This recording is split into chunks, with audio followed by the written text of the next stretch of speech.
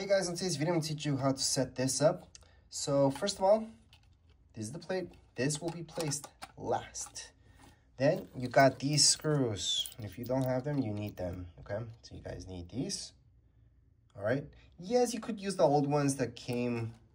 If you already have one of these, like an old one, you guys are upgrading to Wi-Fi one. But sometimes they don't fit. So sometimes, very rarely. But anyways, you guys do have these. You guys will need these, so if you guys don't have these, go ahead and get them. Usually they come with your thing right here. So we have 4 of these. So luckily here everything's labeled, but we're just gonna be copying everything the way it is already set up. So you guys will see that this is your load. Here we got our neutral and ground. And for this specific one, we do need an app, okay? For this app, the Kasa Smart one. If you guys have another one that's different, there might be another app. But regardless which app you guys need, the setup, the main setup, I'm going to show you how to do that right now. So if this is another brand you guys have or anything else, the main setup is going to be the exact same thing. Then once it comes down to the app, then it's a little bit different for some of you. But let's just get started. So the first thing we have to do is turn off our breaker for whichever switch you're doing this. So this is for my upstairs. So I'm going to do this in my upstairs bedroom. So that means I have to go downstairs in my basement, look for the breaker that's for my bedroom, turn that off so that way there's no electricity passing through. Then I can go ahead and mess around with this. That's the safest way to do it. Of course, people do it without turning off breakers. I highly suggest not doing that. I've seen big sparks happen because of people trying to do that. All right, so to make this video complete, I'm going to show you this is my fuse box for me. Okay, so you have to turn off the one that goes to your light. It could be for a whole bedroom. If you can't find it and you don't want to mess around with this, there's the power for the whole house. Just turn it all off. So for me, it's this one here. Turn that off and there we go. All right, so all we have to do to take this out, this plate just comes off like this. Just with a little bit of pressure, comes out just like so. Anyways, then we need to take out these guys, but these guys first. So we're just gonna use this.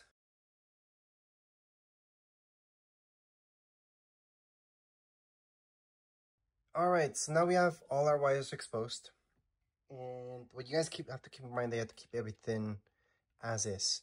So that means our black wires, they will be hooked up the exact same way. So we're gonna be just connecting those two there. We're gonna take this one, which is right here, a green one, and we're gonna hook it up here to these exposed ones. That's because that's ground. And then our neutral is white. So we're just gonna add that in there. So it's basically just adding everything in. We're gonna be tying those together there. And that's it. So it's gonna be very, very simple. So here we go.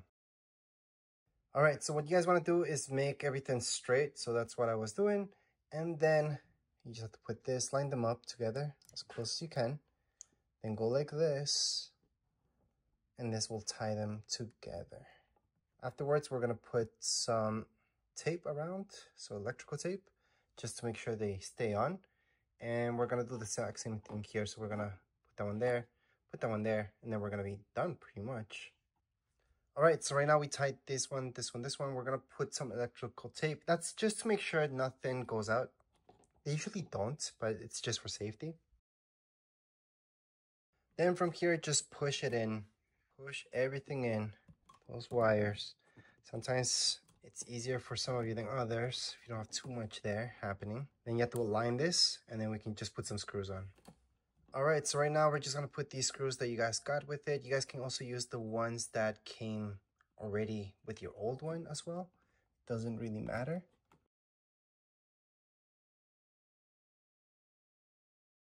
All right, guys, so once you guys have it nice and tight, it's not supposed to move from there. To take it out, there is a little slab down here below where you guys could place a screwdriver and try to take it out. It's still gonna be a little bit hard to take it out anyways. But anyways, right now you guys can turn on your power, and then we're gonna be setting it up with our Wi-Fi. So that's coming up next. All right, so at this point, we're gonna be downloading the Kasa app. So on your phone, just go ahead and go into your app store. And then from there, just go into search. Once you're in search, just type in Kasa. So here it is, Kasa Smart. Scroll down. So this is the one that you guys want to get. Press on get, it should be free. And then again, it's a pretty small app. It doesn't take up too much space. You guys can actually see exactly how much space it gets. So it's half a gig, less than half a gig. And then you guys can see what you're compatible with. So anything over iOS 11, you guys should be okay. So once you guys open this up for the very first time, you should see a bunch of notifications. Go ahead and allow everything. Go into settings and allow. So just make sure right here it says allow. Then you guys can tap, go back to the app and tap on I've already given local permission. So that's the first thing. And if you guys don't have an account, this is the time to make one. So we're going to create an account right now. Tap the very first thing there and go ahead and put in your email. Then it's going to ask you for a password and confirm your password. Press on I accept, subscribe. Well, you don't have to subscribe, but you have to accept the terms and conditions. Then tap on create account all the way in the bottom. Make sure these passwords are not the exact same thing as your password for your email. Make sure you create one that's for this specific app. Then only then create your account. All right, then it's gonna say that it sent you an email. So you need to confirm that email. So go into your email. Then I'm gonna show you how that looks like right now. So the email you should have got should have been something like this. Just tap on click to finish registration. From there, you guys should see something like this. It says congratulations. Just go back to your app at this point because right now you're in a web browser. And on your app, you're gonna see this down here below. It says I'm already verified. Tap there. And you have to do this. Just allow your location. It's gonna work better if you do that. Then it's gonna ask you to log in. Once you log in, you're gonna see this. You have to accept, confirm, and then just press on done. From here, you can just start. So press on start now. And there we go. For now, just tap on the X. Then you guys can just go on and add your device. And by the way, you guys can do this from a phone or tablet. It doesn't really matter. All right, so once you turn on your power, you're supposed to see these lights. See that light? That's perfect. So at this point in time, what you guys have to do is set this up. So right here on this particular switch, we have reset buttons on the top. And if you hold down to the reset button for 5 seconds, it's to reset the Wi-Fi. But keep in mind, you're just resetting, so you're keeping other settings. Now, if you guys want to restart, you can just press your restart button, which is right there. Now, in this case, I set this up kind of the other way, so this is upside down, but that's because of the wiring inside. It doesn't matter. So we have a restart and a reset. Not everybody's gonna have these two, so no big deal. And to restore this back to factory settings, you guys have to hold on to that reset button for 10 seconds. That's gonna bring it back. So that means maybe you're changing Wi-Fi or something like that, or maybe you bought a house and it has this already installed, then you would have to do that yourselves. So in this guy, what the lights mean, so a solid amber would mean starting up. A blinking amber and green would mean ready for setup, resetting Wi-Fi. A blinking green would mean connecting to Wi-Fi. If it stays on green for 30 seconds, it's connected to Wi-Fi. A solid red would mean disconnected from Wi-Fi. Blinking amber, device resetting, and white light just means the light is off. So those are basic things that you guys should know. So right now you guys can see that light, that circle, that's the light we're talking about. And at this point in time, it's ready for setup. So I'm gonna show you this on a tablet so you guys can see this in bigger. But it's gonna be the exact same thing on your phone. So you guys are gonna see this, add device. Now that you're ready, go ahead, add device.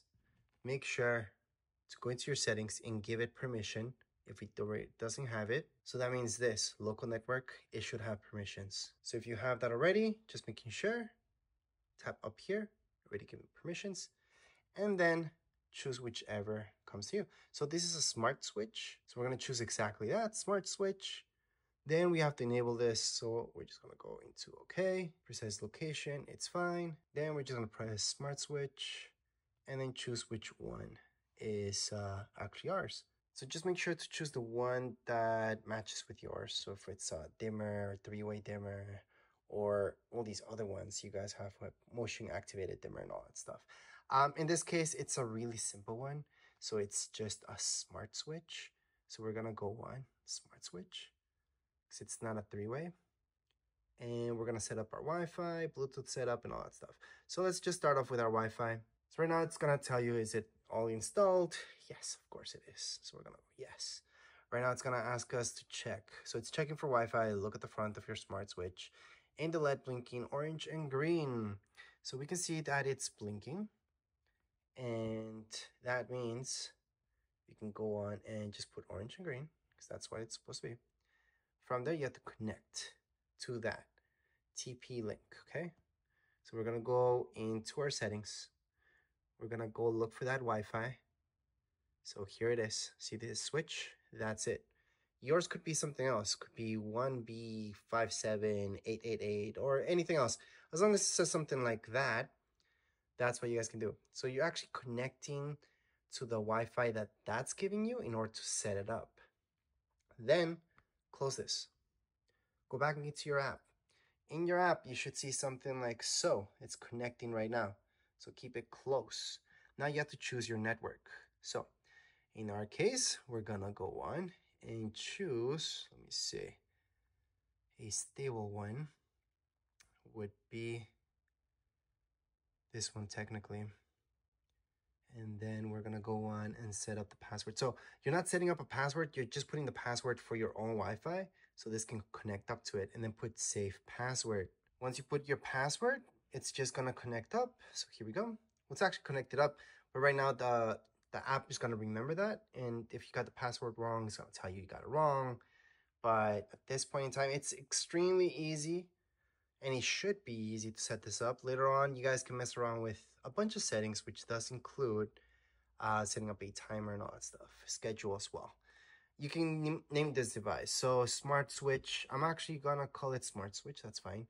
But this would be for my bedroom. Bedroom, I'm gonna put Christmas lights. That's because that's what it is for, so I can remember. You guys can name it whatever you like. Then going to next, location. Again, I'm just gonna put bedroom. Next, you guys can go on and choose what icon. So it's kind of nice, so you guys know what you're plugging in there. So from some of you might be one of these things here. For me, it's just a switch. It's fine. It's actually for my Christmas lights. And right here, we're almost done. So just check firmware. That's for updates and stuff like that. Do not power it off. So just don't touch your smart switch. And then just put update now. And it's gonna download. Just don't touch anything. Let it download. It's gonna be a quick download. It's not a big deal to update these things. Right now it's installing. So again, it's very, very minimal updates that this will ever get. Most likely you're just gonna run the one update and that's it.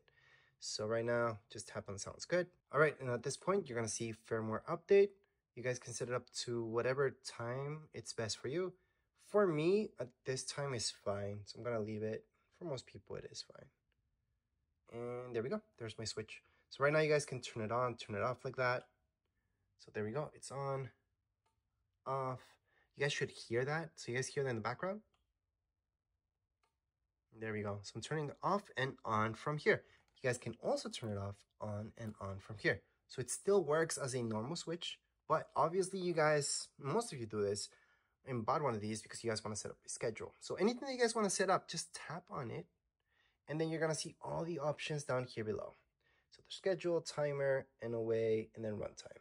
All right, so from your app, like I mentioned before, there's the schedule, and this is empty. This is something that for some reason on tablets you can't do. There's no plus sign on the top right hand side, but on your phone it should work just fine. So tap on that plus sign. You guys can schedule this to be on, for example, from sunrise to sunset, or you guys can just put a time. So for me, it's gonna be PM, and it's gonna be around 5 p.m.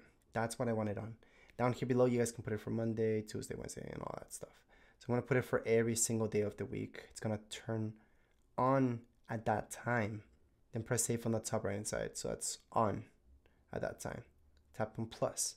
Now here says turn off. For turning off, I want this to turn off around 2 a.m. So a.m. and I'm gonna turn it off at 2:30 a.m. So here we go. It's around 2:30 a.m. and I want it for every single day. So that's why I'm tapping down here below. And then I'm gonna press on save. So right here, you guys can see when it turns on, when it turns off. You guys can turn off the schedule at any time, any point in time, just by tapping here on the side, so we can turn that off. So if you guys just want it off the whole time, for example, I would just turn off the schedule, not change it. And down here, I can see that it's set up for one time, so that's my bad. I was supposed to tap on everything. There we go. I'm just gonna fix that. So right now, everything's for the whole week. So it's gonna turn off at 2:30 in the morning, turn on at 5 p.m. And that's my schedule for this smart switch. So that's for most of you. You guys can do a lot more stuff in here. But anyways, as far as this video goes, we're all done. If you guys have any comments, questions, you guys can write down in the comments area. Don't forget to subscribe and like. Thank you.